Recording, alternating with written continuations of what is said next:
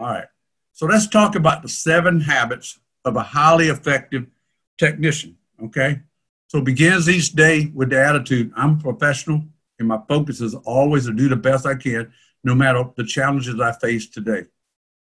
I have to tell you, that's one of the things I ran into, okay? When I was a maintenance technician, I had to keep that in my head.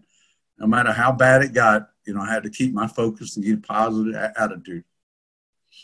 Seeks knowledge to grow their ability to be the best they can, be through industrial repair books, online webinars like Upkeep, vendor technical, webinars. Vendors have webinars they have all the time. They're free.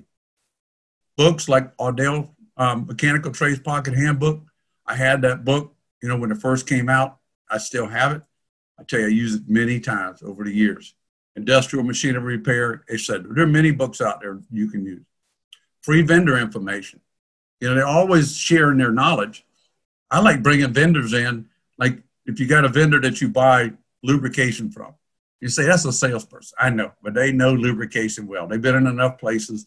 They know what's right and what's wrong. Say, hey, just come in and give my guys a 15-minute talk about, how we should be using a lubricant, whether it's hydraulics or grease or whatever that is. And there's all kinds of V-belts and so on. Toolbox talks. If you go to my website, worldclassmaintenance.org, you can download my toolbox talks. They're single-point lessons I mentioned earlier. And then, the 7 habits, one of them is to perform all maintenance activities utilizing repeatable procedures. This is one people kind of choke up on, to minimize human-induced failure. I said, I've had maintenance managers tell me, well, you understand, my guys know their stuff. I mean, they've been doing this for 20 years. I said, do you have any failures? Yeah, we have failures. I mean, every place has failures. And I started talking to maintenance technicians and said, do you always do everything the same way every time? And they're like, yeah. No, really, do you? I mean, last night you had too much to drink, you come in the morning, or you got too much coffee that morning. You had a problem with your spouse that night or that morning, come to work, your head's not right.